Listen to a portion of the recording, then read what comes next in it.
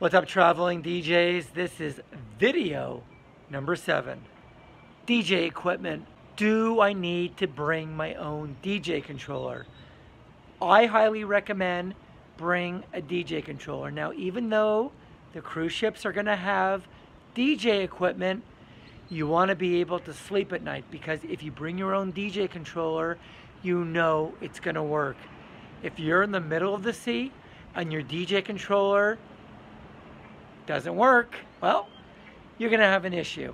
And when you're in the middle of the sea, it's kind of hard to find someone to fix your DJ controller. So bring a backup.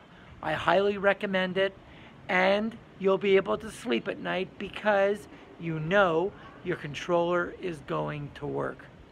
I'm DJ Emotion from Traveling DJs.